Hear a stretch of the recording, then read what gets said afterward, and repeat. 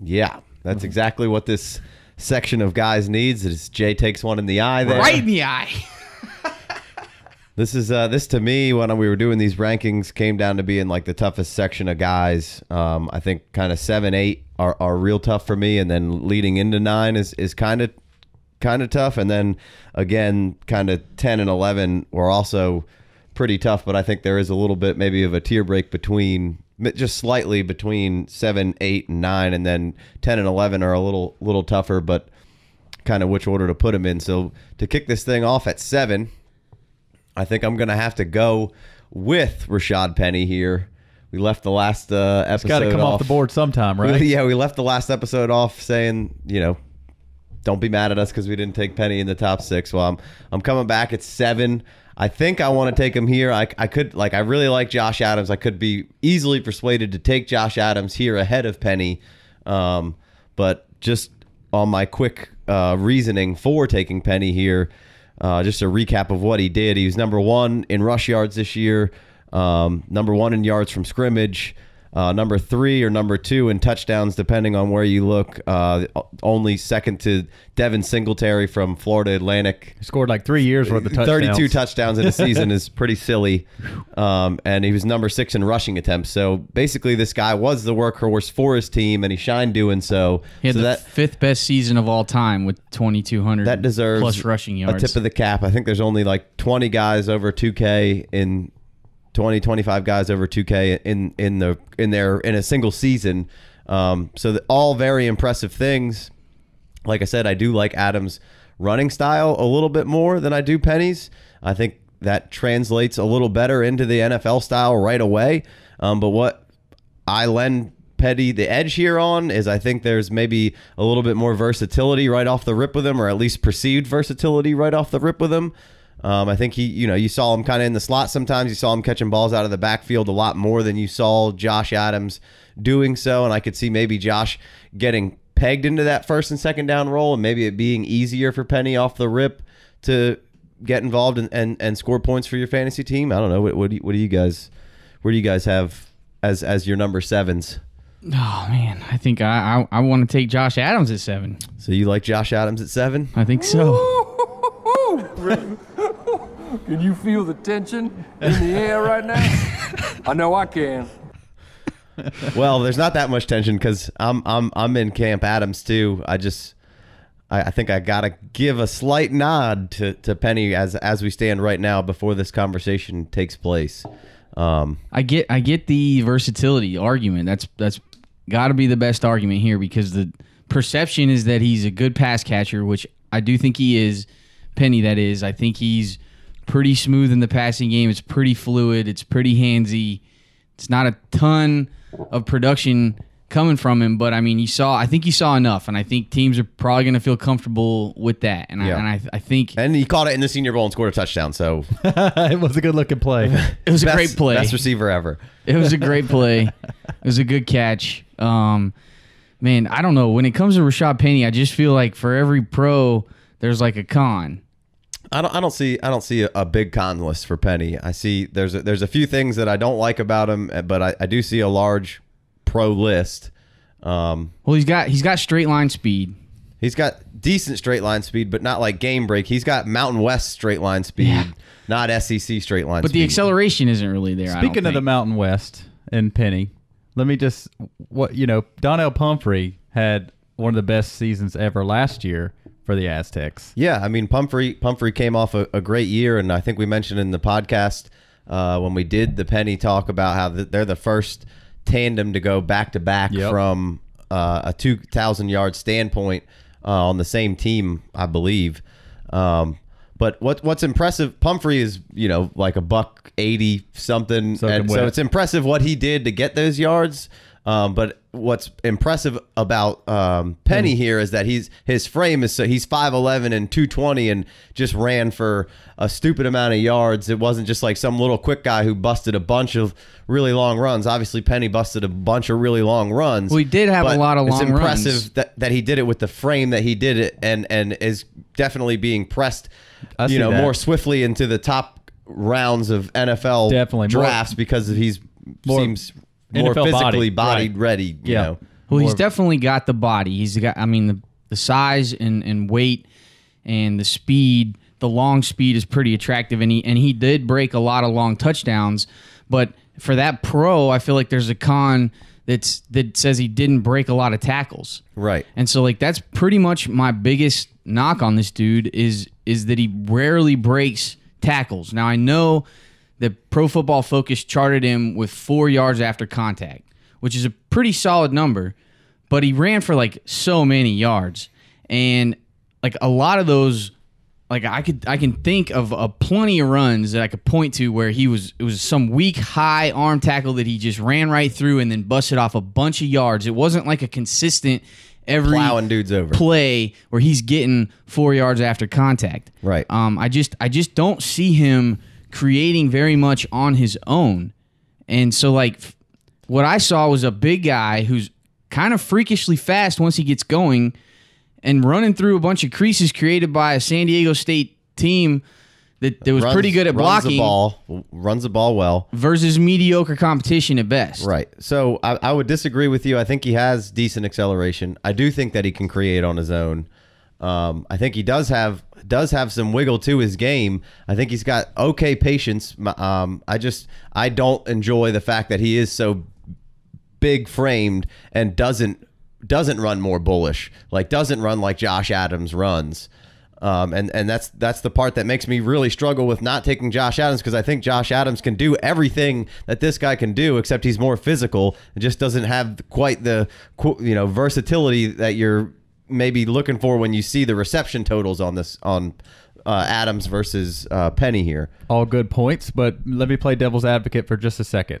Like Pumphrey had 3 ridiculous seasons in a row, and then Penny comes in here and has another great season. You did mention the back-to-back 2,000-yard rushing yards for the teammates there, which was awesome in the last podcast, 2 podcasts ago. But it's not Penny's fault that he didn't have to run bullish, because they're running this offense that creates these holes for him. Like, I mean, you don't have. But you do see plenty of times where if he would just run bullishly, then yeah. I mean, you when you're the biggest, baddest dude on the field, you should have the mentality that you can take over the game and you're better than anybody else, and you can just go and get these yards when you want them. And sometimes he does. It's just the consistency of always doing it, especially against the guys that you were playing against week in, week out most weeks. And there's like another pro-con. Right. Like sometimes he will lower his shoulder, and sometimes he'll get that good forward movement. But like sometimes he straight leads with his head. Like I saw him try to deliver a blow by like dropping his head into the dude. Yeah. Like that to me is like, come on, man. Like I just think that's definitely going to lead to a concussion. I think he tries to get too cute. Is my biggest problem with him. Is like I think he tries, like he's patient, and I think he gets a little too trying to shake you, and just put your lower your pad level and make a quick move and be decisive and go forward. And that's really my biggest knock on him. And then when we talked about it on the show, when we did the full breakdown of him, was that sometimes I think once this, just like you said, once this guy gets going and he's rolling, he's really tough to bring down. You give him an alley and he gets rolling down the old alley. A crevice? Forget it. A crevasse. But if you can get in his way and make him start dancing, because he doesn't go straight and like, oh, this guy's in my way. He tries to dance around him instead of trying to get him slightly off balance and just trying to go through him. You would like to see that a little bit more from a guy with his size. 220 pounds. I got you. Is my biggest pet peeve with this guy. Versus Josh Adams, who's going to lower that shoulder. Right. And you can say that Josh Adams had a really good offensive line too, which we'll get to. But there's plenty of runs where Josh Adams is carrying dudes and there's nowhere to go, and he smashes into him and he'll get you 3 or 4 more yards. And I think the balance is better there with Josh Adams. Like I think you alluded to the balance with Penny. Like it's not the best. There's a lot of times when you can see it and you hear the announcers literally saying like tripped up. He was tripped up. Mm-hmm. He was tripped up. Yeah, a little maybe slightly clumsy. Well, that's what's cool here, because you got a guy that went for 2,250 yards at a long of 95, 23 touchdowns, and we're just telling you what we see. A little bit clumsy. Well, tripped up sometimes. The dude definitely gets what's there. And he got a lot of it. And sometimes he takes a whole lot more than what's there. And the receiving is a solid plus. I think he's got to improve his pass protection, and just maybe he could be something pretty special. Who knows? But I mean, you got to be willing to give up your Twinkie for the plum. You know, you got to. Is the juice worth the squeeze? We're talking about the number 7 spot here. Twinkie for the plum? Yeah, I like your plums. Can I give you my Twinkie? Those are my. Hey, that plum looks good. Can I trade it for your Twinkie? No, these are my plums. You got to feel it. You got to have it. I don't have it for Rashad Penny. We're on the same page. We're on the same page then for I got you now. And like, here's like another thing. Like everyone. Plum. Yeah, I got you. We're gonna take. Yeah, I mean, is the juice worth the squeeze? Will you give up your Twinkie to get that Rashad Penny plum? Well, I mean, this is a really tough one for me. I think I'm gonna stick with Penny at 7 here. Well, let me say one more thing on the media on the topic, because everybody freaking loves this dude, and we're gonna take some heat even just having him at 7. Well, yeah, I mean, he's basically like the golden child or the copper child, or however you want to go about it. 220-pound man running for 2,250 yards in college that's got everybody's eye open. Let me just say one thing on the subject. Don't let the liberal media tell you how to think and feel. Yeah, like I don't want to just take this dude because I know everybody's gonna be mad at me if I don't. Plus, I mean, people are like. We've talked about this a few times. You can see how many people have watched videos, and when you watch click on the highlight videos of all these guys, it's 30 times more. Thousands. And then some of these Rashad Pennies aren't even, there's not even 1,000 people that have watched these films that are available, which I wish there was more, but I got to watch these same 6. You're but talking the about highlight tape. You're talking about people watching the individual games on YouTube or wherever to study these guys, as opposed versus to just the highlight tape. Oh, look at this! This highlight tape is ridiculous. It's a highlight tape. Right. Everybody looks good on their highlight tape. Yeah. So you got thousands of people watching the highlight tape and a couple hundred watching the actual game. This guy is a game breaker. He's somebody you got to focus on. You're basically all you're trying to do is limit him from busting a big play off on you. That's what you're doing when you're game planning for San Diego State. It didn't work too well. It did not work right all the time, most of the time. And he's got dynamic qualities. I just worry about some of it possibly translating and him being like, maybe he'll go to the NFL level and people will be like, oh, what's wrong with Rashad Penny? And you'd be like, oh, I don't know. Maybe he just played some mediocre talent and beat them all up. Yeah. When you really get down to looking at things and you look at the teams that they played and the rush yards allowed, which isn't the end all be all, and it's semantics. You can get in here and use stats to bend whatever you want in any direction. But I'm just going to take this down the list here. So Fresno State and Boise State. That's the 23rd and 33rd ranked defense in rushing yards allowed. Those were like his worst 2 games of the season. Now, some of that was game flow because Boise State got up on them and, they were trying to come back and they're not a come from behind team very much. And Fresno won that game and limited Penny to not one of his bigger days on under 100 yards, I believe. You get to Northern Illinois, who ended up being 10th ranked overall in rush yards allowed, and he had a pretty good game against them, over 100 yards, but he did have one run at the end of that game that put him at that mark. And if he didn't, he would have been, in the 60-70 range probably, not nearly at the mark that he ended with. So not taking anything away from him there, but when you look at the rest of these teams, like, okay, he played Stanford and Arizona State, both good teams. He did play Stanford on the road. Stanford on the road is not the same team as Stanford is at home. But they're the 86th team in rushing yards allowed. Arizona State, 79th team in rushing yards allowed. Right. Air Force, 117th out of 130 qualifiers. Nevada, 108th out of 130 qualifiers. San Jose State, 130 out of 130 qualifiers. Hawaii, 108 out of 130 qualifiers in yards allowed. UC Davis, not on the list. Right. Like, this is not on the list. It's just obviously you could go through this and you could break down any of these running backs that way and who did you play and where did they rank yards and all that other stuff, and it's game flow and all that kind of stuff and game script and all that good stuff plays into that. But it's just something to kind of that I wanted to look into just to see what was really going on in the Mountain West. And you mentioned it when we were talking about Pumphrey. Well, what about this Mountain West stuff? And it's like, well, it's clear that the Mountain West defense isn't super great. Like, Pumphrey just crushed them. San Diego State has figured out how to run the ball pretty efficiently. The boys figured it out. And like, they put back-to-back 2,000-yard rushers out. These are... Big Co alluded to it a while ago, Donnell Pumphrey. There's a handful of these teams that were all ranked in the bottom 100 of rushing yards allowed. Like, and obviously he ran for a lot of yards and it was fantastic. But then again, when you go back and look at these multi-TD games, it's the same thing. A lot of these teams are ranked 60th or below and some in the hundreds. Like, we'll go back through this list again. In the multi-TD and TDs allowed and the rankings for these, Hawaii tied for 85th, UNLV tied for 119th, Air Force tied for 114th, San Jose State 130 again, Nevada tied for 90, New Mexico tied for 67, UC Davis still not ranked. Like, just you know what I'm saying here? Like, yeah. And I get, like, you can only play the competition in front of you, and right. I promise that I'm not sitting here hating on Rashad Penny. I just want all the stuff to be brought to light, so when you make your decision, you can make an educated decision on your own and not just watch the highlight tape and say, oh, well, of course this guy's a top. You watch the highlight tape, he's the best back you've ever seen. Like, nobody's touching him. They're crushing it. And he is a really good player. I don't know how well he's going to translate to the NFL level, because you haven't seen him play against top tier talent week in, week out. Like, if you put any of these guys that we ranked ahead of him or probably below him in that system in the Mountain West on San Diego State, they're going to do this. They're going to do the exact same thing, probably more. Yeah, like, when perhaps. you see some of these guys, like when you talk about Josh Adams, he played Miami of Ohio. I don't know what division that the conference that they're in, but he had like 8 carries for 105 yards and left the game in like the first quarter and a half. Yeah. Like, that's who San Diego State's playing every week, basically. Right. Miami of Ohio. Yeah, I don't know.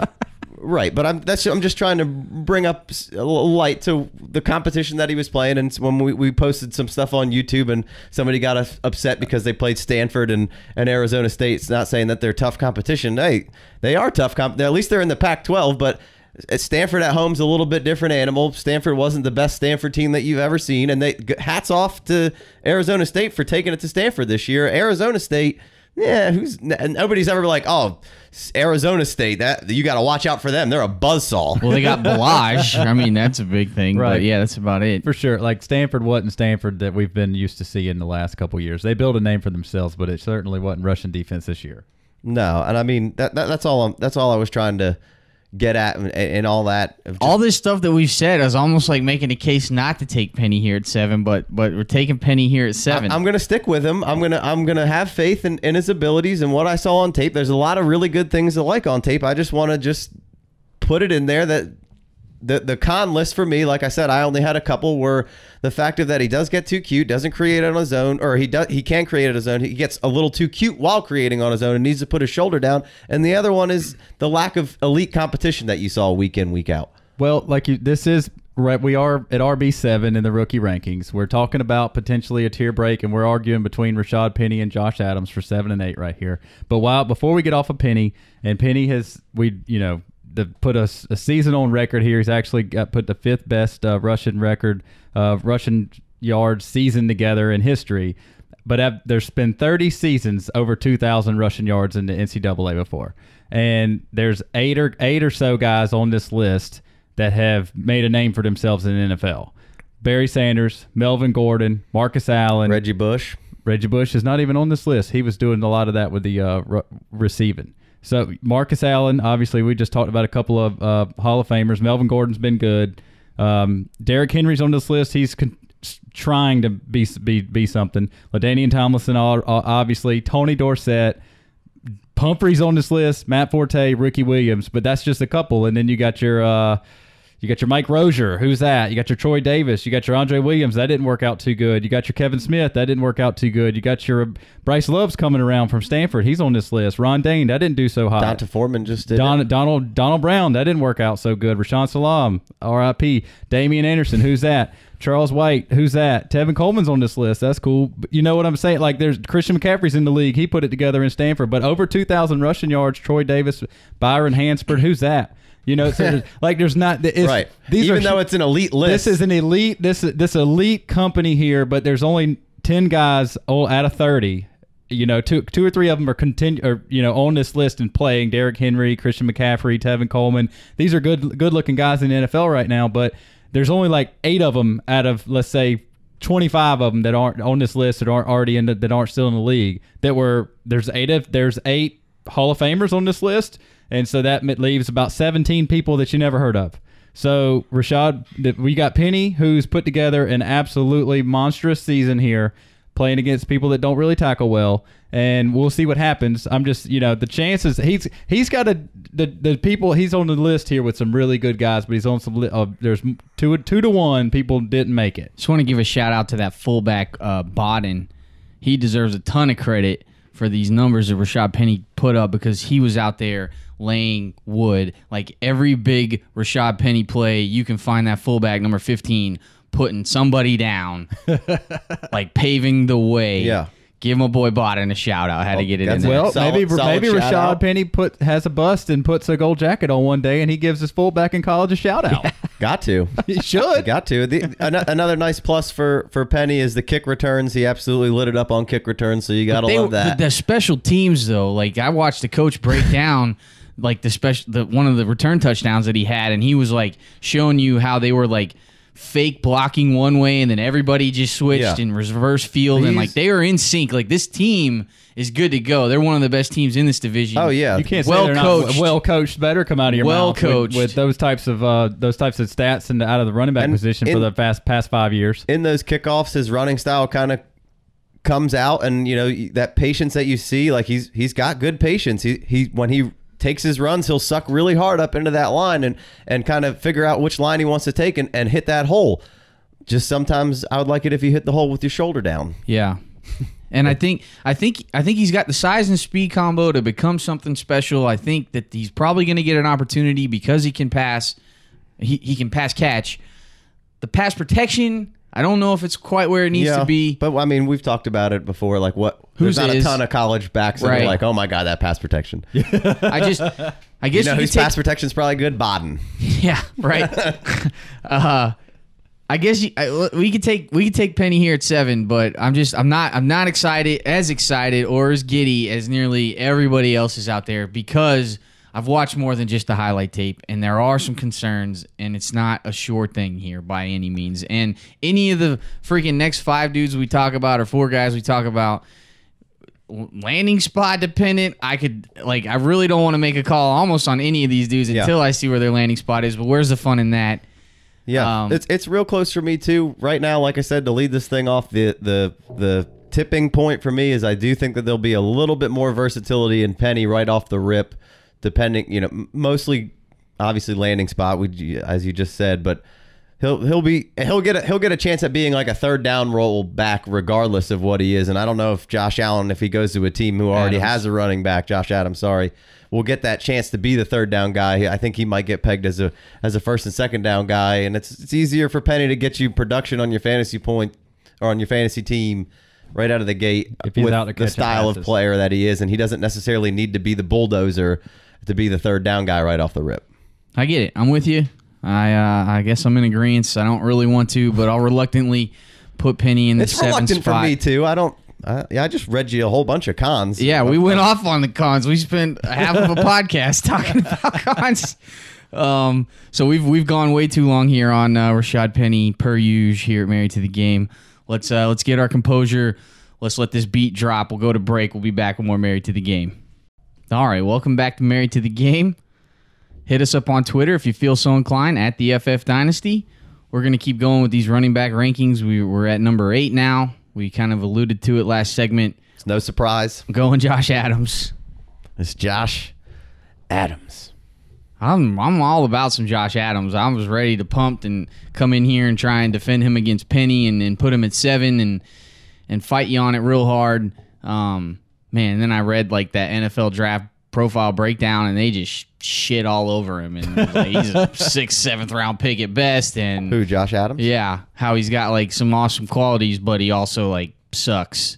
And I was just like, those guys know everything. I don't think that's the case, Lance Zerloin. I don't know that's everyone gets mad at Lance around this time of the year. Yeah, well, we beat him to it this year. We've been coming out with all this stuff before they could even get anything up on the NFL.coms, but they're up there now. I don't know. Part of me still wants to take Josh Adams over Rashad Penny. I think he's better at creating on his own. I think he's got better short area quickness than Penny. What do you think? You disagree with that? Yeah. Shot it down. It's because what you thinking of the times when he wasn't playing healthy. maybe. I mean, I'm thinking of the times that I have as much tape as I could have watched on him, and I've watched a decent amount of Notre Dame games because they're on a lot. I don't think that that's one of his strong suits. I don't think that his lateral quickness is super great. I think, but I'm okay to forgive that because the lateral, I'll give you that. The lateral quickness isn't necessarily the best, but he gets north and south super fast. But that's not creating on your own. Creating on your own is like when you get over to the outside and you're one-on-one with somebody, or you need to juke somebody out of your shorts. The fact that you're running somebody over doesn't mean that you're really he can still sidestep you, but he's not gonna get the edge. He's not like running to the sideline. He's not the fastest, but I mean, he'll exhibit some patience on like a stretch run, and he'll plant his foot and he'll accelerate north and south or north very fast. Like that's that short area burst. That's what I'm talking about. Like getting from 0 to 60. I feel like when he's healthy, he's just as good, if not better, than Rashad Penny. And the long speed, I feel like is right there. I think he was clocked at 22-something miles an hour versus NC State. I think he's got some pretty good long speed. I think the burst isn't quite as good as maybe Penny's is. I don't think the short area quickness or burst is as good as you're saying it is. I would disagree with that. Maybe it was better his freshman year when he was like super healthy and he's dealt with a decent amount of injuries and he tore his ACL, but he played well through the injuries that he sustained, which I think speaks a lot to him. I think that's fantastic. You're playing through a good bit of injuries that could easily sideline anybody, and you could use it as an excuse, but he played well and at times was averaging 9 yards a carry and was in the Heisman talks there for a while and was just absolutely blowing the doors off week after week, just huge run after huge run, game-breaking runs. I think that, I'm okay with him not having the greatest burst maybe and the greatest short area quickness or lateral agility because he is the no-nonsense runner that will get north and south and plant his foot one time and get up the field, which is kind of, what I like about him. I do think that's kind of why I like him going into the NFL, and I think that's a good mold for an NFL running back to be able to just kind of go ahead and get what's there and be able to get extra, because there is good burst and good speed, but I just don't think the burst is great. Like, I don't think it's something that you're like, wow, look at that burst from that huge man. And that was like the biggest knock they had on him on that draft profile that I read from NFL.com was that he has no short area quickness whatsoever. And I'm like, I think you're underrating him here a little bit. When he goes to make his moves, he does have to gear down a little bit, and he doesn't get back up to speed as fast as I would like him to. But when he does when he decides to just plant the foot and get upfield, that's when I'm interested in what Josh Adams is bringing to the table. Well, I'd like to interject that I believe when Josh Adams truck sticks somebody, I could click that under the column of creating on his own. Yeah, for sure. I think if you knock somebody on their back and you keep it moving, you could just call that creating on your own. Yeah. I would just sure. But despite lateral quickness, you just created on your own through that. The other fork in the road, I went straight. You didn't juke him. In the other bullet points of creating on your own are juking and jiving. Dude had 5.5 yards after contact. Right, which so is that's why creating on your own. And this is like real yards after contact. This isn't like against tacklers, skewed long runs, which he did have. He did have like 6 runs over 60 yards, which is why I'm into him. He's got a ton of yards after contact. I think he runs very physically. I think he will fit the mold if he goes to the right situation. I feel like he'll fit the mold in a nice pounder, and I think he exhibits at times. If you go back to 2016, you saw him catching some balls in this LSU game. At the end of the season, you saw him catching a couple balls there. Caught some in stride, didn't have to break stride, caught some kind of contested out in the flats there with guys in his face, and did create on his own and make that guy miss. The hands, in regards to the hands, like there weren't too many receptions to be seen. Most of them were handsy. I think he's pretty quick to turn upfield. There were some pretty painful concentration drops that you saw. There's a big one in 16 at the end of the Virginia Tech game where it's 4th down and they throw it to him and he's open to get the first, and there's time running out and they're down, and it's a bad drop, bad look for him. Yeah. But he did have 21 receptions in his sophomore year, so that's something. With Kaiser in 16, they threw it to him a little bit more, and he caught some good balls in that year. And I think like I said, the last game of the season in the LSU game, it was rainy, nasty, sloppy game. He was kind of struggling to get. they were struggling to get anything rolling on offense. I thought he had even though the stat sheet doesn't say he had a good game, he had a lot of good kind of grinded out, powerful runs, dragging dudes down the field against a tough LSU team that that they were keen on stopping this run because that's what, old Kelly wants to do and is known for doing. They're going to, especially in the slop, like you're going to, pound it down their throat. And I thought there were some really nice runs that you saw from him, just carrying a bunch of defenders, making one cut, getting up the field, getting 3 or 4 yards or even, 7 to 10 yards on those carries. No, absolutely. There wasn't a lot there. He's a banger in the strongest sense of the word. He looks the part of a true NFL running back. He drags defenders and he pushes piles. Like he's a pile pusher. He always seems to find a way to dive or spin forward for a couple extra yards. He just plays so much more aggressive than a Rashad Penny. I really like that style. Like, is it bad to have stiff hips? Are stiff hips a super bad quality? Because there's times when they look pretty stiff, but then there's times when he looks like he's got some wiggle. People don't like the stiff hips, but there's been plenty of running backs who have been called stiff-hipped and have done just fine in the NFL. Right. Stiff-hipped. I mean, he runs upright, but he's tall. If you're good, you're good. I don't like the fact that he's got these little bird-looking legs when he's out there. I think the legs look fine. They look like little. I think it is because he's so tall and he's got a lot of leg, but they're not big legs. Got a lot of they're leg. little. They look like they could be inverted if bow-legged. Yeah, bow-legged chick.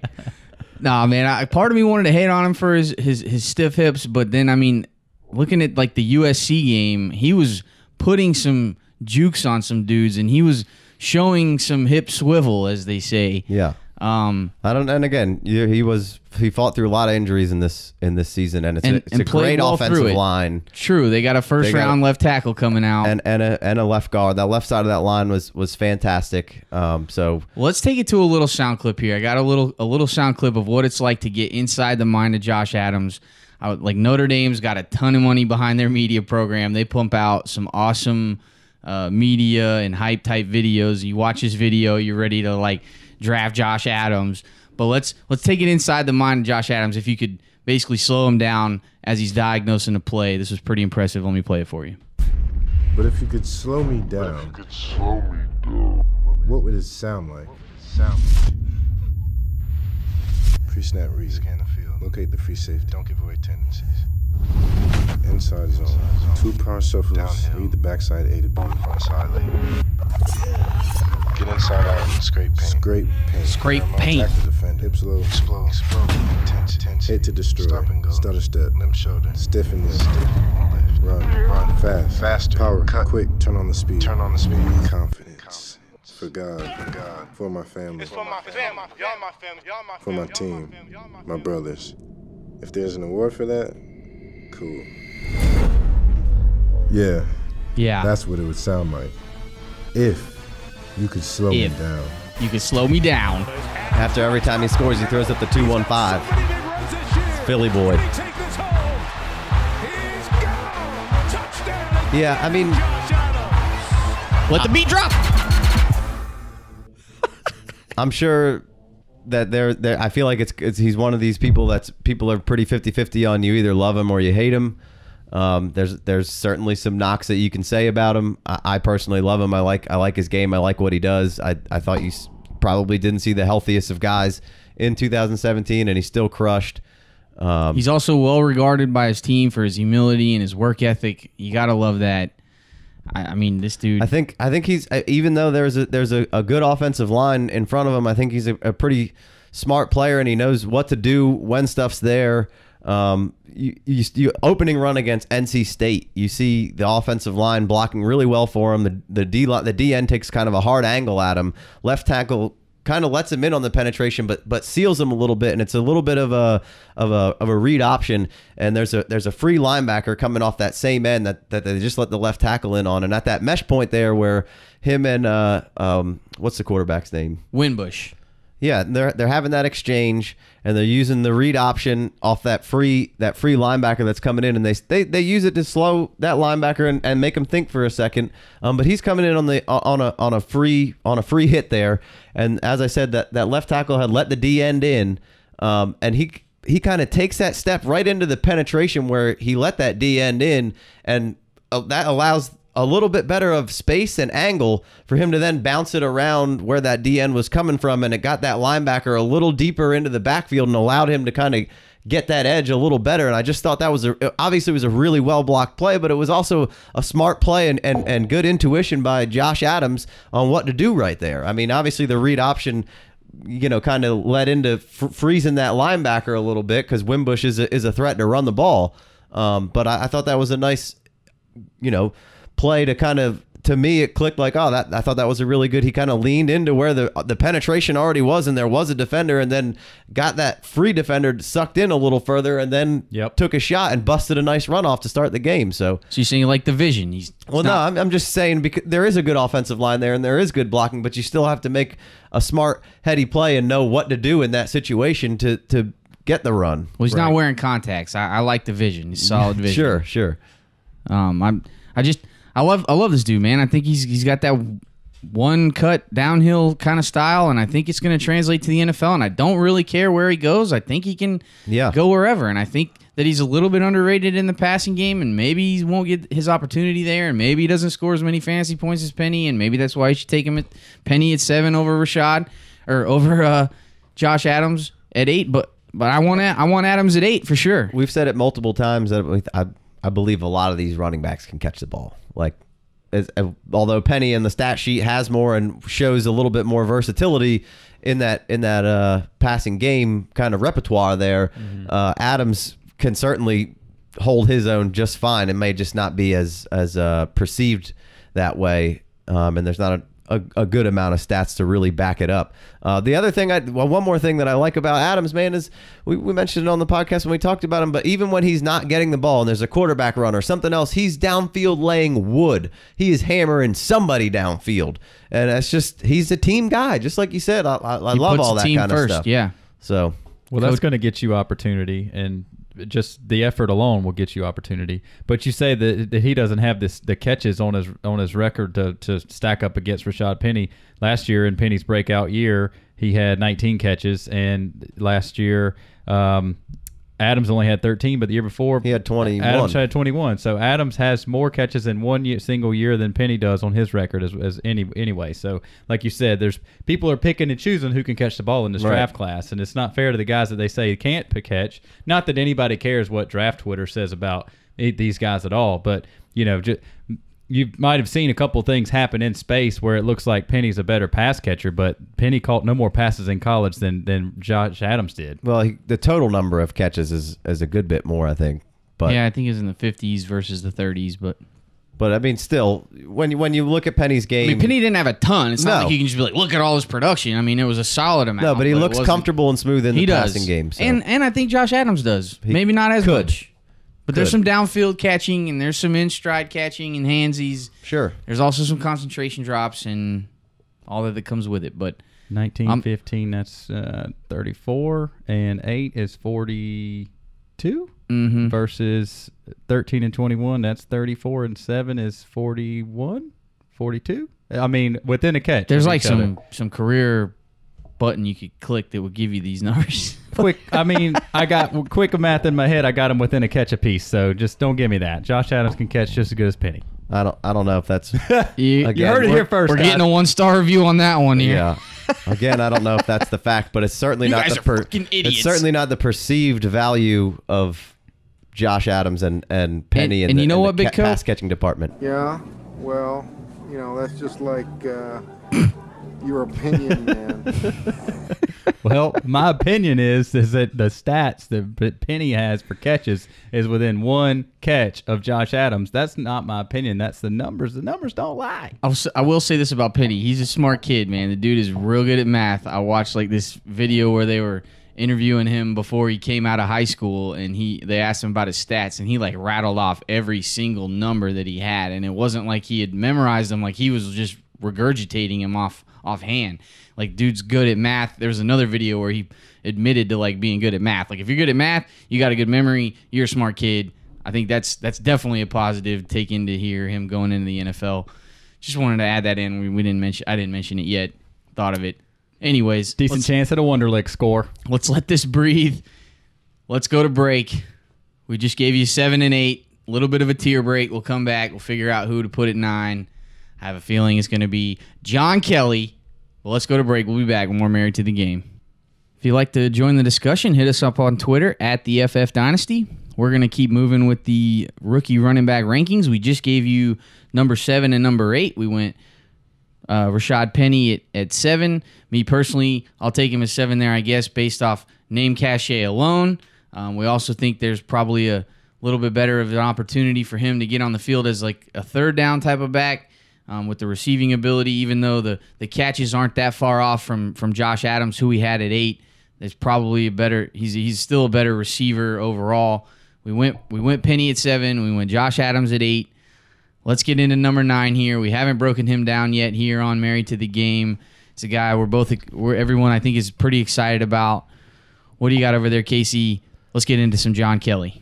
Yeah, well, I mean, this is a guy who will basically punch you in the face on the field. Yeah. And then off the field, he's just all smiles all day long, and he skateboards. Is that? I mean, is that something extra for you? You got a heart. That's got pretty a much my soft spot breakdown of Kelly. That's not a terrible breakdown, especially if you're skateboarding.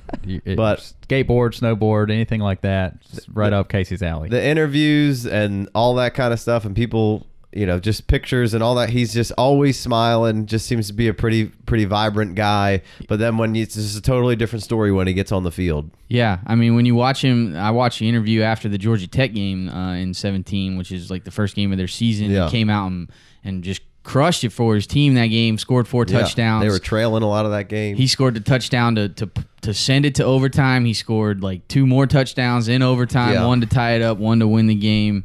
And after the game, you're right, smile from ear to ear, but it wasn't like, oh my gosh, look what I just did. He was really trying to talk about the team and what it meant for the program and everything moving forward and giving credit to everyone else. And he wasn't trying to make it about himself, but you could tell, he was genuinely excited. It was a good interview, and you can watch some more stuff on him. Tennessee does a pretty good job there with their media program, too. They take you kind of into the mind of John Kelly, and he goes into this off-the-field stuff, and it's all very appealing and all that. But, I mean, that's just kind of a bonus for us here. Yeah, we're not going to miss a good interview. No, we're not. But that's not it. That was kind of one of the first things we mentioned. But that's like one of the last things I look at, and it's just kind of a bonus. Sure. But when you watch this dude's play on the field, I mean, real quick, while we're talking about the character, he did get himself in a little bit of off-the-field trouble. He had a marijuana misdemeanor where he was pulled over because he had a dang headlight out. So maybe that's why he's all smiles. You can't. Yeah, he's relaxed. Been known to make you smile. Listen, every NFL team, it's a fact. You got to draft a weed guy. You have one on your roster. You draft the weed guy, usually pays off for you. Right. Lil Weed ain't never hurt nobody anyway, especially in college. Yeah, they should prescribe that for pain versus pain medication. But that's a different discussion. Anyways, he was suspended. He was suspended for a game versus Kentucky. They lost that game. Shocking. Anyway, that is definitely a red flag-ish, a reddish flag. But, I mean, to watch this dude on the field, he's basically 100 miles an hour switching lanes like whoa. Like, everything this dude does is like whoa. Like, he puts that shoulder down with mean intentions. Like, whoa. And he's about to run you over. Like, some of these dudes need counseling after what they just got done to them. You gotta play that first one again. You gotta give me that twice. 100 miles an hour switching lanes like whoa. 100 miles an hour switching lanes. Like, whoa. Like, whoa. This one's going to get cited on the YouTube. We're not going to be able to monetize this one. They're going to be like, copyrighted music. Like, whoa. Mm-hmm. There's a bit of weight discrepancy when you look around on this guy. Yeah, I'm sick of these weights. Can somebody just weigh this guy? Just call it a wrap? Because, like, I've seen him listed at 6'1", 200, 6 foot 210. He's and 5'9", 205 over here. And then I saw him at 188 from the Senior Bowl. So I don't know what to think. We can't know anything until we get to the Combine about anyone. Like, literally, there's nothing you could actually know before the Combine. I mean, the Combine is literally everything. Is Kelly not a junior? Was he? Are you sure? No, he came out early. He's a junior. He was. How was he at the Senior Bowl, though? Oh, true. Well, then what am I thinking about? Maybe some other. Maybe running Akram back. Wadley is definitely weighted. Oh in yeah, at he weighed 188. in at 188 for sure. Someone made sure to tell us that. So I guess he wasn't on the Senior Bowl weight. So okay, so we got Good catch 205, there, Case. 210, 200. Good catch. Hopefully somewhere more towards yeah, the if he's 210 range. the but 210, 212 range is kind of. I saw that. I choose to go with that one because I want him to be 210, I want 212. him to be Not- bigger. If you, he's you want that 205, BMI up, huh? I actually really don't care that much if he's 205. The way he runs and what he does, he's got plenty of power in his game that'll Nasty running easily style. translate to the NFL. It's not like it's not a Fugazi. It's the real deal.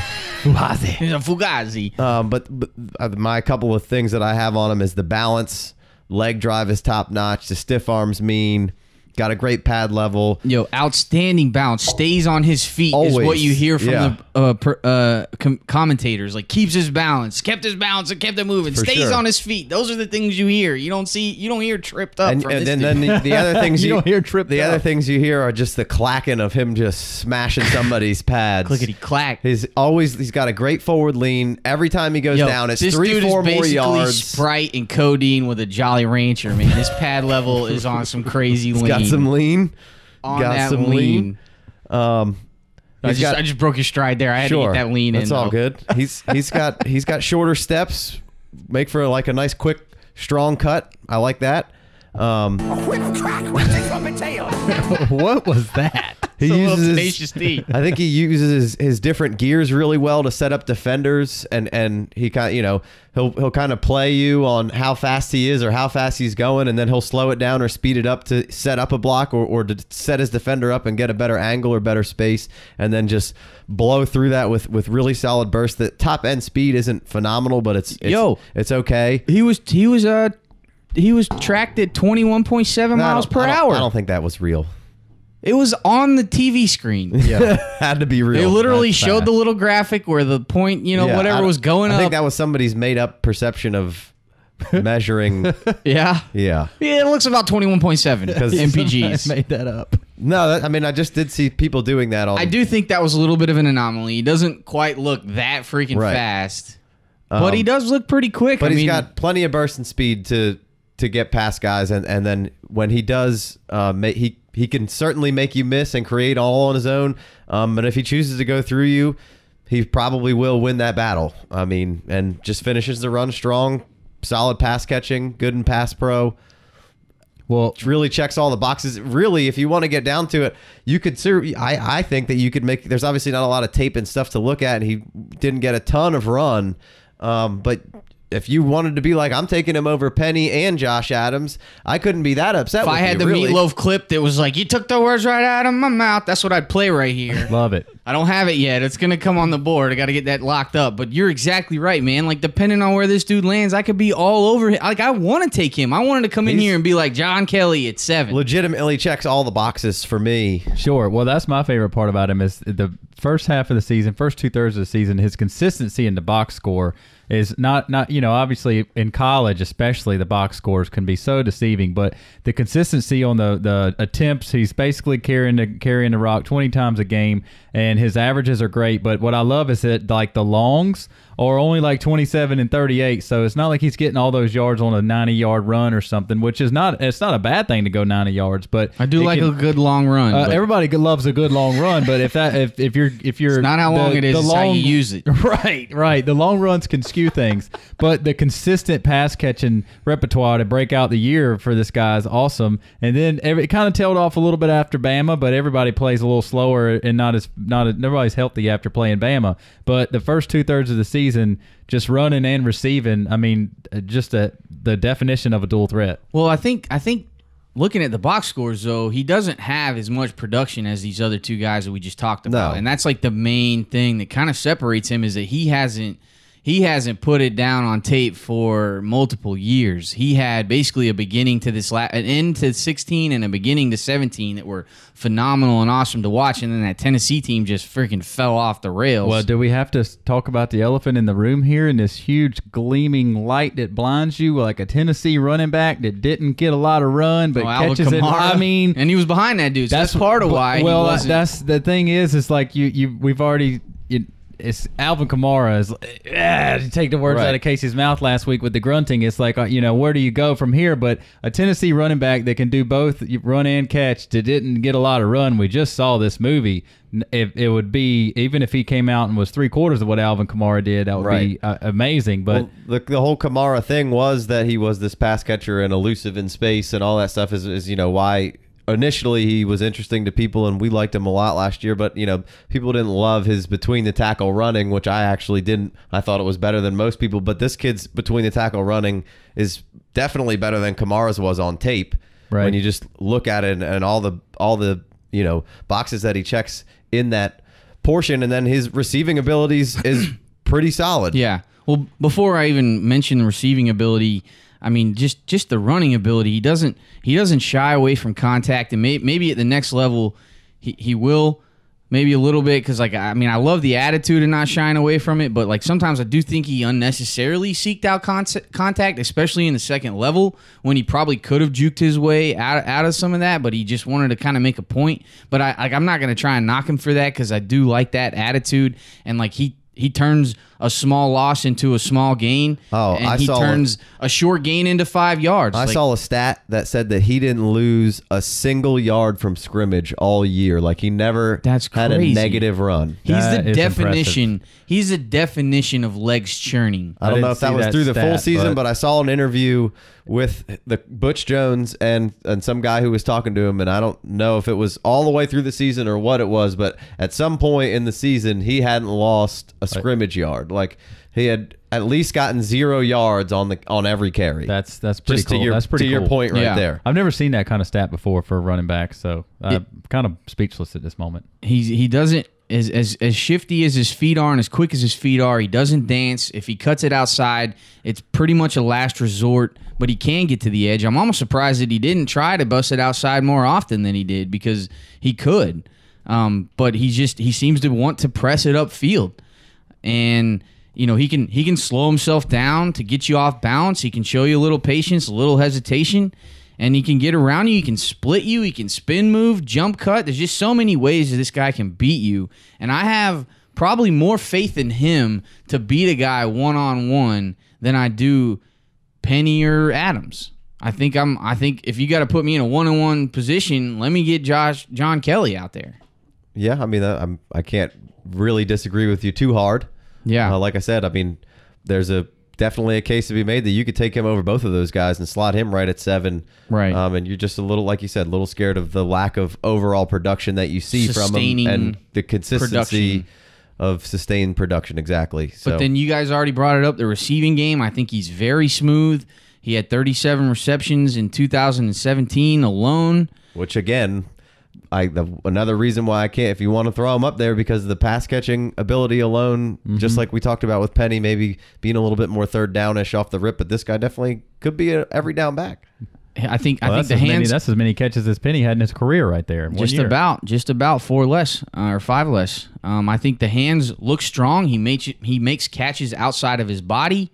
You see him reach back behind him. Yeah. You see him not break that stride. Like I've said about other guys, all these dudes can pretty much pass catch. I don't think I really saw him lining up out wide anywhere, but I did really love the routes that he was running out of the backfield.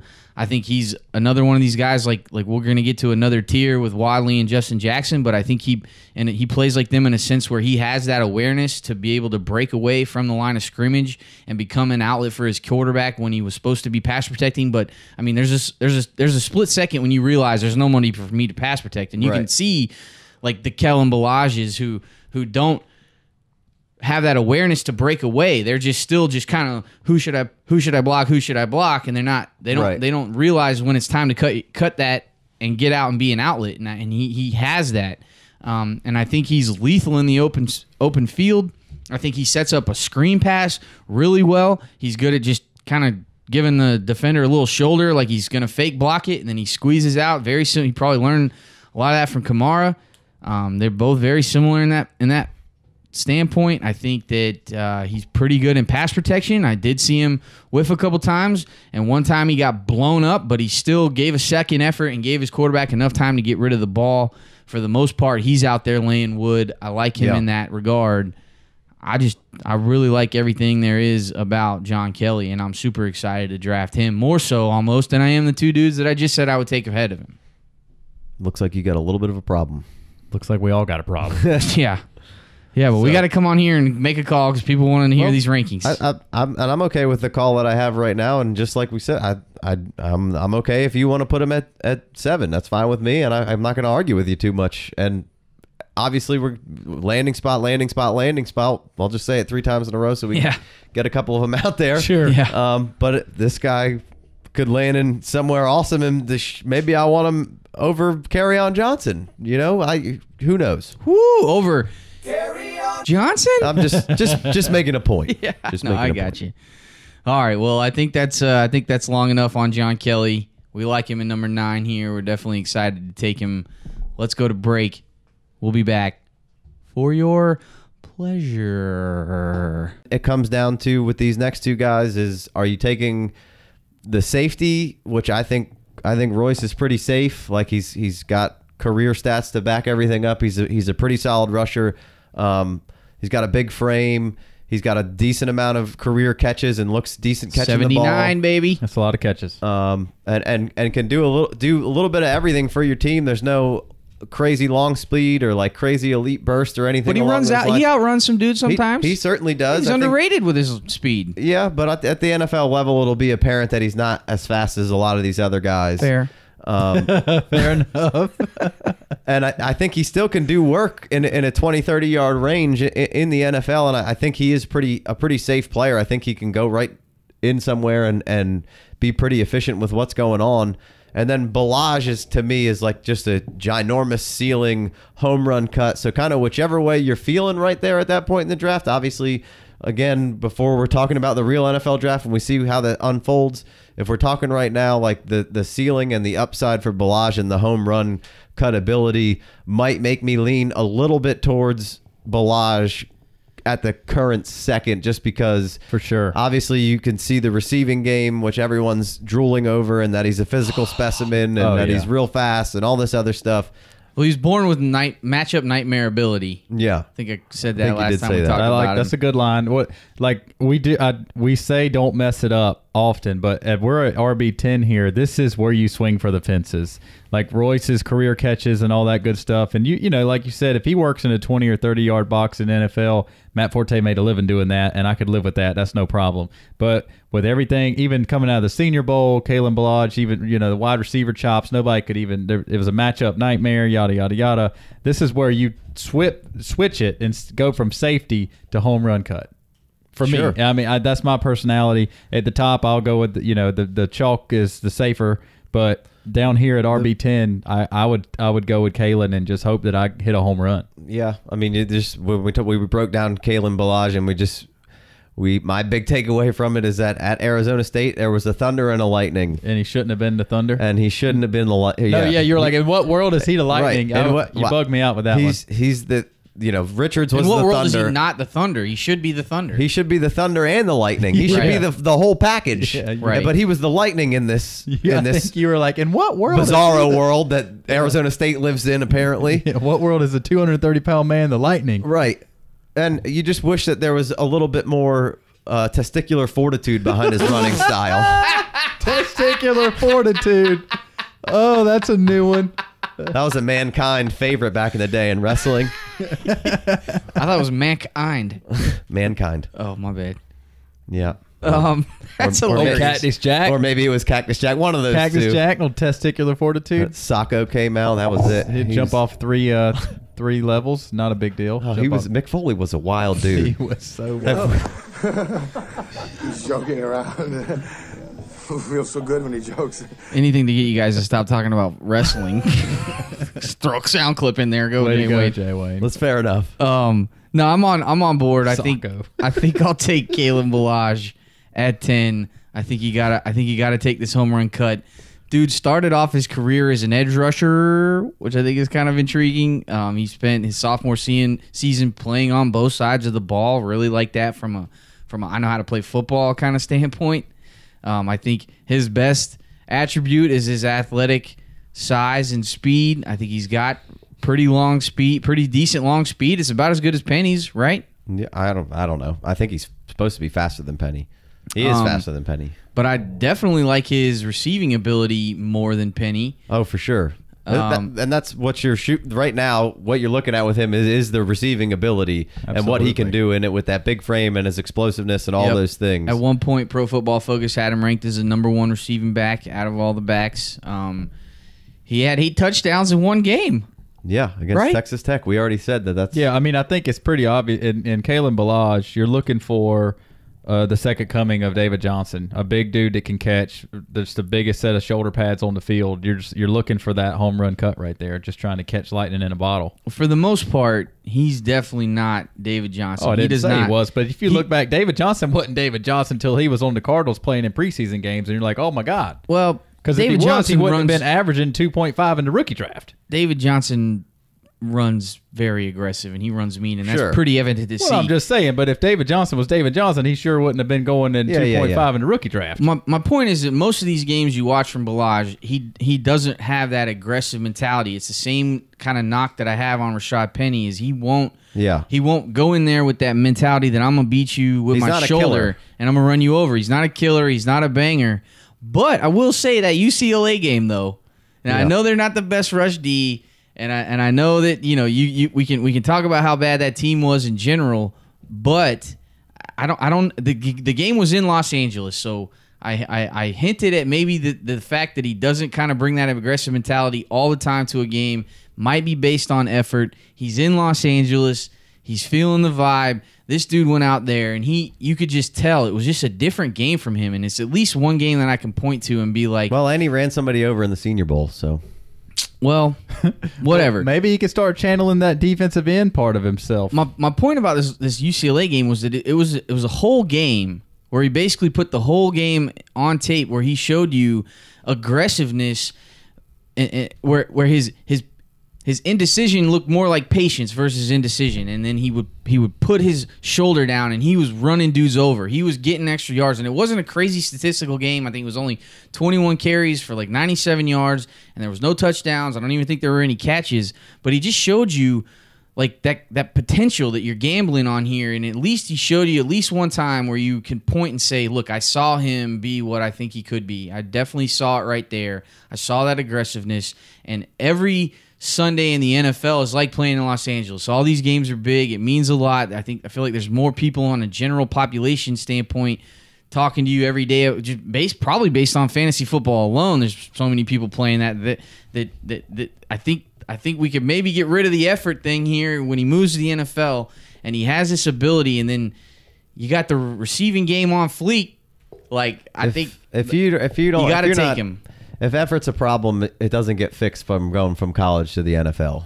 I can promise you that. More often than not, I mean, I don't know. Casey's correct. I mean, maybe. If this guy wanted to be aggressive and a killer, he'd be aggressive and a killer. I don't think it.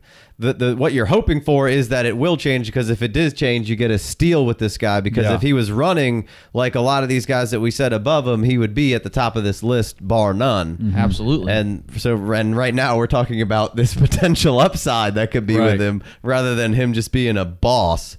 But I don't know. I think if effort's an issue, it's not something that usually just gets fixed because now you're getting a paycheck.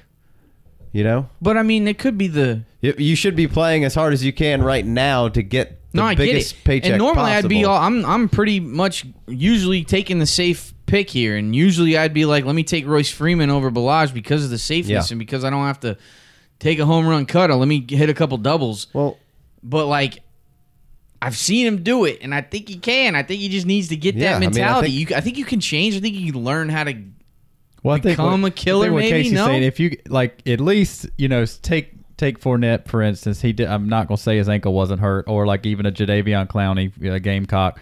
You put that season together that shows everybody. You said cock. This guy's better. This guy's on another level. You put that season together, and you're like, everybody's talking. You're going to go in the first round of the draft. You're top 3 pick. You're a top 5 pick. Maybe then you might. I'm not saying it's right. Not saying it's the right thing to do, but maybe sometimes you could logically argue if it's smarter or not. And then you can also say from the other side, well, maybe now that you pull back a little bit, you get hurt because you're not trying as hard. But the semantics. But the thing is, it's like, all right, This guy's he hadn't put together 8 or 12 games in a row where you're like, damn, this dude's a first-round draft pick no matter what. Yeah. Well, when we talked about it in the podcast, like there was a ton of hype behind this guy in 16 coming into 17, and you were hoping that he was just about to explode, and it never really happened. And maybe it's attributed to a bunch of weird usages of him and not the best scheme fit for him possibly, and all those kind of things, and that happens. Yep. I mean, that's a real thing. Yep.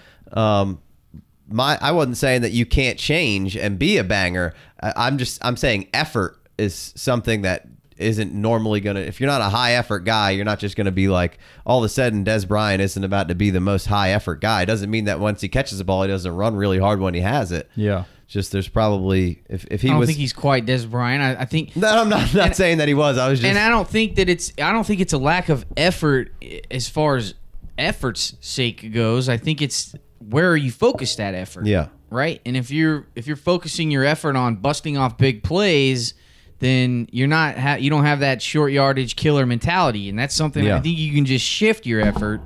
And when he stepped onto the field versus UCLA, they weren't a good team, and he knew he was the best guy on the field, and he played like it.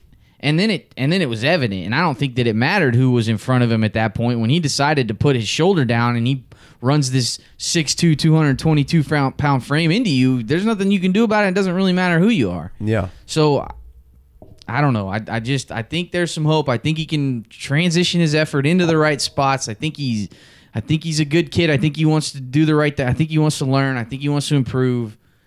Yeah. I'm down to take this home run cut here. So if he's the home run cut, why is Royce Freeman the safer play? Oh man, I mean he's just everything you want in a back. He's almost a complete back here. He could be the best back out of all these dudes we're talking about. Sure, and before we started talking about Balaj, I kind of alluded to it. It's just like there's safety in those numbers. He's put together a bunch of good seasons. He's big. He's got solid vision. He uses his blocks well. I think he can create on his own. I think he's pretty decent at making that first guy miss. I think he's got deceptive speed. I think he's pretty quick. He went through some injuries, but then in 17, towards the end of that season, I think he really showed you some short area quickness that you didn't always see. But I think that he's got some deceptiveness there to him, and especially for that being such a big dude, I think he can get skinny. I think he's decisive. He's aimed at getting upfield. And, I mean, he's a talented dude. He finished 7th all-time in rushing yards with 5,621. Just want to throw that question out there, see how you were feeling. You can't look you can't look at his career numbers and say he's not a good football player. That's all it is to it. The dude brings his lunch pail to the games every week. Effort's not an issue with him. Right. And consistency, he's good. Is 947 carries too much? Is it like people want to knock him based on the tread? No, man, that was the way it used to be. If you were good, you used to carry it 2,000 times in college because there was no leaving early. I read that list earlier about the 30 guys over 2,000 yards. All those cats, those guys that are wearing the gold jackets now, they carried it. They carried it game after game. Especially after game. A guy who's built like he's built. He's a tank. So you got a 5'10", 200, 5'11", 225, 230-pound tank with 4 years of solid production, in and around some injuries, kept playing and tons of catches.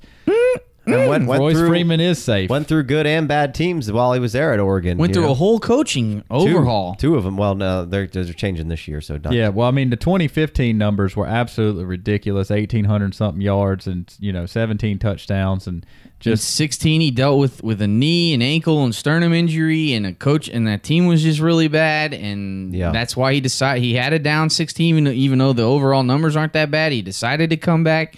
You put 79 receptions down. I love that. I think I saw him line out wide some, saw him run some routes. Most of them were pretty much screens around the line of scrimmage, but you see a little bit of versatility being shown from not just running out of the backfield. And then I've said it before about other guys. It's something I've been trying to take notice of. When you're pass protecting and you don't have anyone to pass protect, do you break off and do you become an outlet? And he does that just like some of these other dudes that I've referred to. He's listed at 234 pounds on NFL.com. He didn't weigh in at the Senior Bowl. I think he's probably trying to cut some weight. I think I'm a little bit intrigued by that. I think if he did cut a little bit of weight, it might make him even more explosive, and maybe he was a little bit lighter at the end of the 17 year, and that's why you saw him a little more nimbly bimbly. Be a little bit more nimbly. Yeah.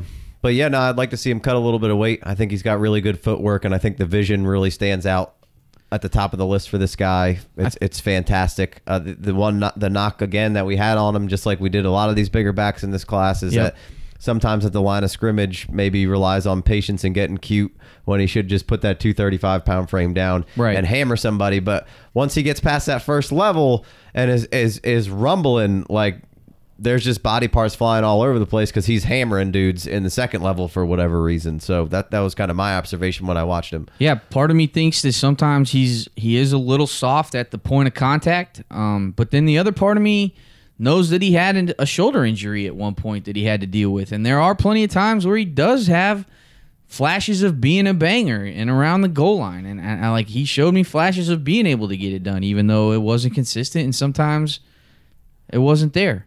But I mean, I could be persuaded to taking Royce over any of these guys, but right now I think I got to leave him at 11. But I think like we started it off with to bring a close to it. I think there's a high ceiling and like huge potential for Balaj, and that interests me. Like you said, being a little further down the list here and probably down further in the second round kind of area in your draft, maybe end of second even. You could possibly be, and Freeman's pretty safe, and I can't be upset if I get a hold of Freeman in the mid to late second, really, in my opinion. Oh, no way. Not so.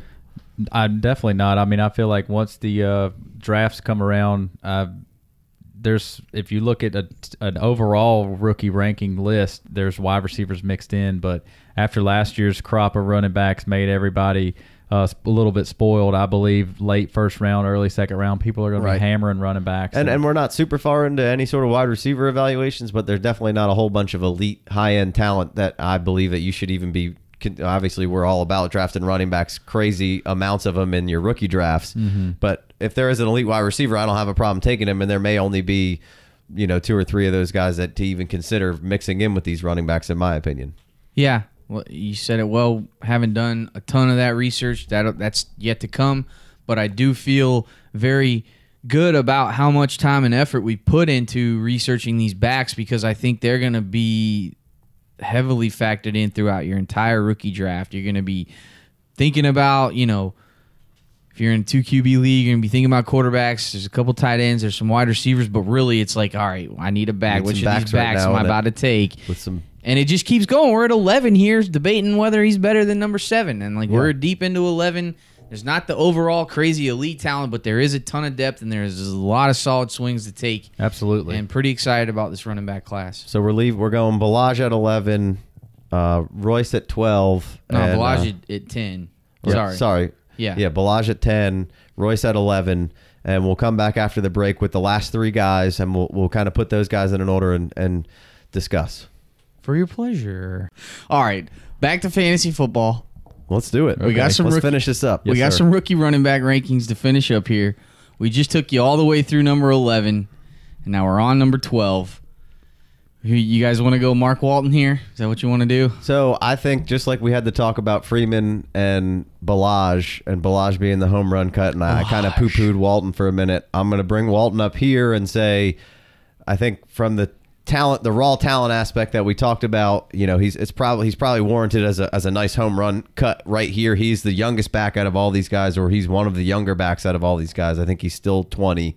So that leans well for him being a little raw, maybe needing to learn. Needing to learn a little more at the next level. I'm not 100% sure, like I said, if he's just a really good athlete or if he is a running back, but there's plenty of time for him to figure that out at the next level. I mean, he's a ridiculous athlete. Yeah, for sure. I think he's very quick and explosive, especially when he's healthy. He did deal with 2 different ankle injuries, one of which ended in surgery, cut his 2017 year short. Not sure why he's maybe not going back to college for another year. Could really boost up his stock. Why not bet on yourself? But I don't know. He's going to go make some money. He's going to get drafted. I think he's got a pretty strong lower body. I really like his physique down there. I think he can get his pads left. Physique down there. No homo. That sounded pretty homo. Not that there's anything wrong with that. Anyway. Well, of course not. Obviously. He can get his pads low. I think he can push the pile.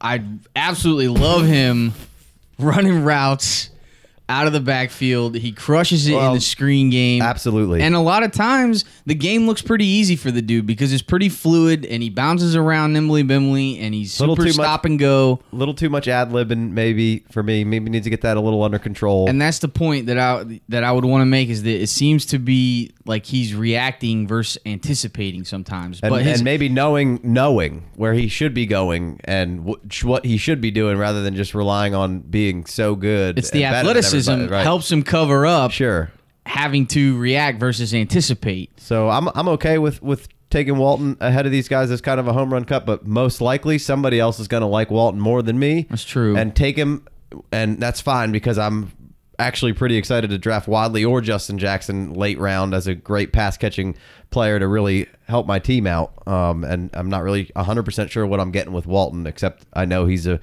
blue chip prospect and a really solid athlete. And another thing to add for a pro for Walton is that he has what they call contact balance. When he does not get put off balance. Like there was a sick play versus Florida State back in 2016.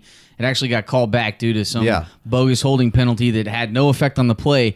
But he scored this touchdown where he got spun around and like his dang helmet hit the ground. Yeah. And I guess if your helmet hits the ground, that's not a body part to put you down. Did not know that. And he stayed up, somehow kept his balance. It was amazing. Spun back around and spun scored. out of it, and then scored a touchdown. And like these terrible ACC refs through this bogus holding call. It was a hold, but it had nothing to do with the play. I don't know if it was a hold. I saw it. It was a dumb hold.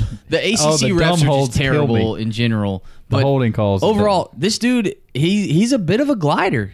He's a long strider, which I guess could be a knock on him. But I think he's got some power to finish some runs, and I think he gets up to full speed almost immediately, and he gains a lot of ground with that jump cut. There's just a ton of athletic ability that jumps off the screen at you, and when I started watching this dude, right off the rip, I was like, oh my gosh, like I got to get this guy. I got to rank him real high. And then it took me going throughout the process of really getting into it and rewatching games and figuring out what was going on with the injury and the teams that he was playing and the games that I was watching and then taking into account everybody else. I don't think I want to take him here at 12, right? I think I want to take Akram Wadley, but it's hard to argue with Walton. He does I think he's got more name cachet. He's definitely, we've got him farther down on our list than anybody else does. I think like DLF's got him at 7 or 8. They got him pretty high. People are probably going to love him. He's probably about to crush the combine, and he's probably about to blow up. Is he going to be right for the combine? Yeah, I don't know if his ankle's going to be good enough for him to crush the combine. That's a decent point. That could. I'll leave it at this. I'm going to go right back to what I said. I think it's a good home run cut on raw athletic talent here, and I can't argue with you if you want to snag him here. Probably somebody else is going to snag him before I'm ready to snag him. It's not a knock on, I'm okay with having him here. I don't love him as much as maybe these other guys that you're talking about. But there's this receiving game that's pretty attractive. He had 56 receptions for 624 yards in only 30 total games, which that's pretty solid, right? Fantastic. That's enough to draft him right there alone. Right. And I thought he looked pretty solid in pass protection. He's definitely good at chipping and breaking off the line of scrimmage, kind of like these other dudes. He's got that awareness. I loved him in the screen game. He can break tackles. He also returned kicks his freshman year, so I think that's something that could possibly get him on the field. Yeah. He had over 1,000 all-purpose yards as a true freshman. 10 total touchdowns as a true freshman. So the dude's got some awesome ability. It's hard to knock him here. I think this is a similar conversation. Like we just had this debate between Kalen Ballage and Royce Freeman, home run cut versus safeness, and I think that Walton versus Wadley and Jackson is a similar conversation, like home run cut versus safeness. And I think that Walton also has the athletic ability to give me a ceiling higher than the safeness of what he also brings to the table, if that makes sense. It's just plus side on the better athlete prospect over Wadley and Justin Jackson from a profile of a body type and athlete standpoint. Is basically why I'm perfectly okay with slotting him ahead of these two guys. And if you want, I guess some people probably have him ahead of Royce. Maybe you have him ahead of a Ballage. Pick Yeah, whatever, he's all, you know. Some people have him ahead of Kelly. Yeah, there's definitely a 4 or 5 player swing here when you look at a Mark Walton, and Balaj it's up there on some people's list. Like you, Jay Wayne, I really liked some of the stuff I saw from Mark Walton. I didn't do a ton of study on them like you guys have done, but I definitely look super smooth, and the pass catching chops make it look good for me. But when you look into if you look into Justin Jackson with just 4 years of stats, kind of like Royce Freeman. Just jumps off the page at you with consistency. His consistency, and his receiving ability is off the charts. And then one of the things that really hit home for me with Justin Jackson was Kentucky being a Gamecock. Kentucky gave us a fit with their defense. We were rolling until we played Kentucky this year, and they shut us down. And their defense was really, really good. And Justin Jackson goes and just puts in work with 20-something carries and 150 yards against them in the bowl game to just kind of end his career on a high note.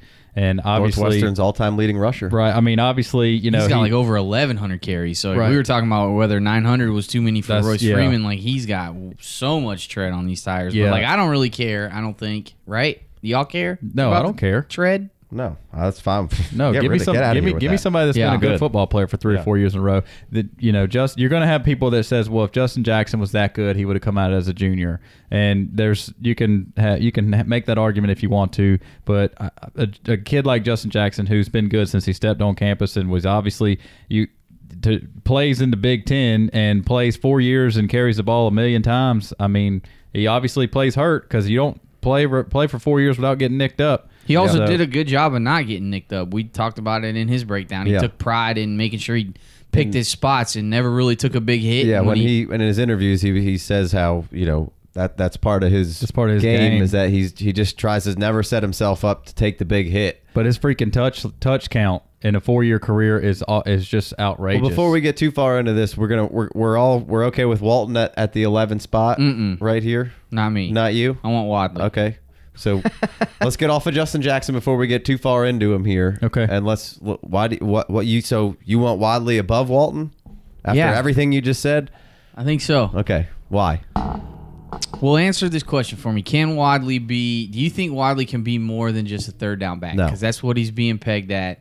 That's what I said when we broke him down. I really like Wadley. I like everything he has, but he's not a feature back. You don't think you're he can be more? You're going to have to live with that. Like, he could be a really good pass catching back for your team. Is there a He's spot just not going to be a feature, and there's there's pretty much no chance that he's being your feature back. Is there an in-between position between being a third down back and a feature back? Is there something in the middle of there? Is it either or is there some kind of like mixture of the two? I mean, just because you're getting called the third down back doesn't mean you just only play on third down. I mean, you'll get some second down runs, and every once in a while you might get a series. Yeah. That's just not saying that you only play on third down, but that's more your thing because it's probably most likely a passing situation kind of deal, or maybe you're in 2nd and 20 and comes Wadley, Right. I don't know. I just love everything I've seen from Wadley. I think he has very similar athletic ability to Walton. It's not quite as raw and awesome. He's also 188 pounds when Walton's in the 210 range. 205 to 210. Yeah.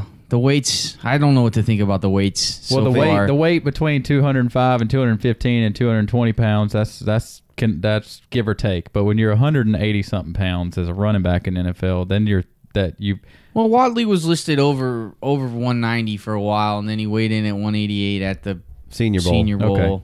Maybe he puts on a few pounds leading up to the combine. In his program for the team he played for, them boys gave him an inch and 10 pounds to make him more attractive to but scouts. I think his play shows that. I think he plays much bigger than his weight. You can go back and listen to the Wadley. We gave him a lot of love on that. He plays much bigger than he is. I just at the next level, that's going to be really Everybody tough. gets bigger, right? Everyone's bigger, faster, stronger, and just the only being like if he was 200.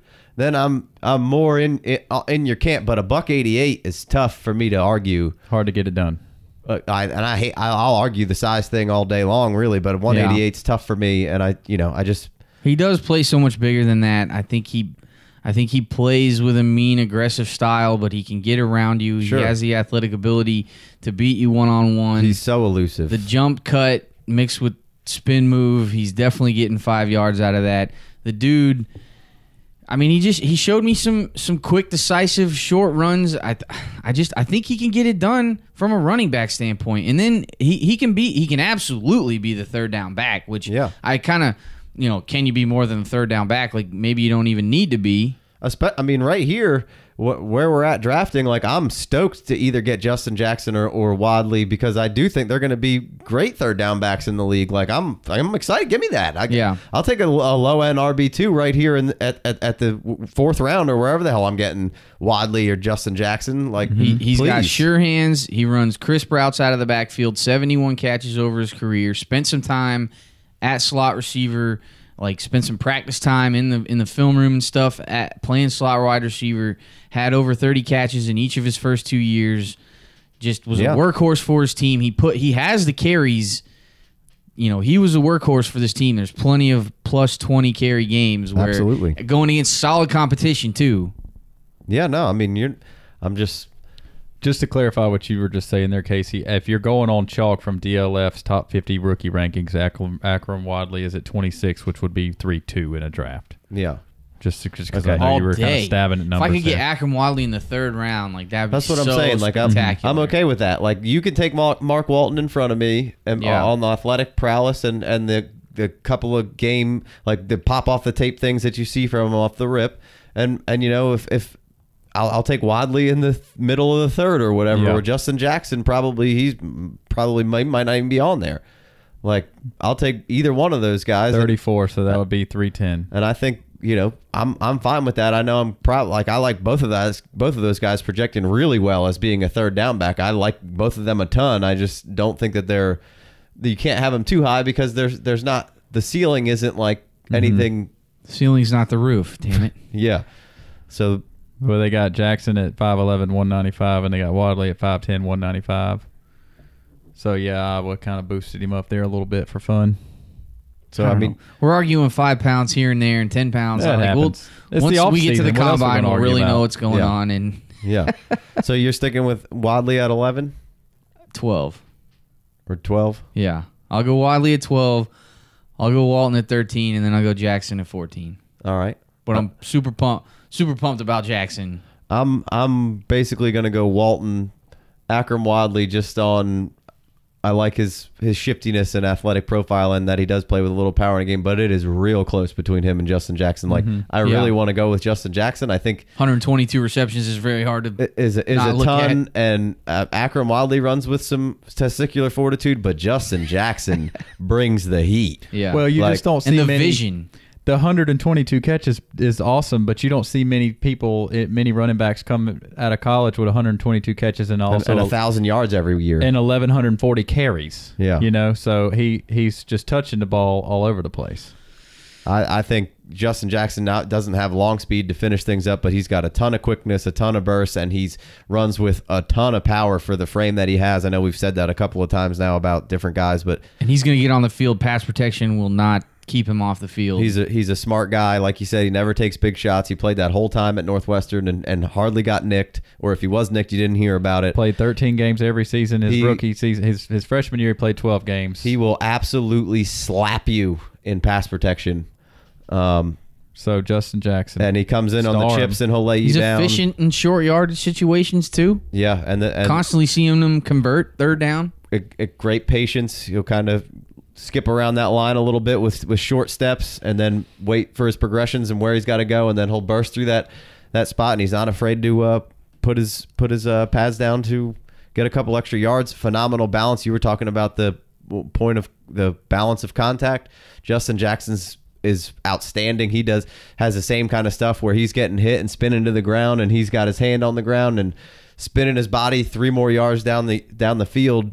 And we talked about him holding his line, awareness, holding his line throughout arm tackles. Like he's got the end goal in mind, and he's not going to get tripped up or thrown off track, and he's not going to get off balance. You're not going to trip him up from behind. You might can catch him from behind, but you're not going to trip him up with some BS arm tackle or he's going to keep his balance. I love everything about Justin Jackson's game. It's hard for me to choose between Justin Jackson and Akram Wadley, just like you stated. I'm going to go Akram. Right now, basically, I'm okay with putting Akram Wadley ahead of him because he is quite a bit ahead of him in these rankings here, and that you have to take him a little earlier to be able to get I'll take both of them. Sure. Yeah. Give me both of these guys, but I'm going to keep Wadley just ahead of him just because he's got a little bit more name cachet to him. He's a little bit higher up the list, and I'm just going to keep him ranked at this point in time, whether it's stupid or not, ahead of Justin Jackson for that reason. All right. Is that a wrap? We did it. We got through 14? Yeah. Let's go ahead and recap it for everyone's pleasure here. A quick little, there's obviously some guys that we probably left out and didn't get to all these guys. Maybe there'll be guys who creep up. It's February 10th or whatever. Yeah. And don't be upset that we didn't talk about Ito Smith up here or somebody else who you really like. We just didn't get that far down the line of breaking guys down. Out of the guys we broke down and the guys that we thought we should break down, this was the list that we came up with. So without further ado, the actual rankings that we had, if you listen to the last couple shows, went like this. We had Barkley at 1. Avi. Geis at 2. Sure. Pretty obvious. Gotta. That's obnoxious, obviously. I Can't say it twice. Yeah. Once is borderline all right. I had Chubb at 3. Jay Wayne had Chubb at 4. Had Sony and at had 3. Sony at 3, and Big Co's Sony at 3 as well. I was in the minority there. We all had Carry On at 5. We got Rojo at 6. We got Penny at 7. We got Adams at 8. We got Kelly at 9. We got Balaj at 10. Royce at 11. Walton at 12. And then there's a little bit of mix-up at the end here, but basically... I think we all three have a different... Yeah. Well, you guys have Walton. I got Akram. And then I'll go Walton. And then Justin Jackson. Big Co, you got Walton. Justin Jackson. Wadley. I'm going Walton, Wadley, Jackson. You got all that? You got it marked down? You figured out which one it is? That's 14 for us right now. Pretty soon here, kids. I promise we will have a website. Oh, it's coming so soon. On our website, lady. It's definitely about to come. We're going to get some rankings up there for you guys so you can see these all laid out. But we basically just gave you several hours on what we think about these rankings up to this point. And they're all going to change pretty soon. A couple of weeks.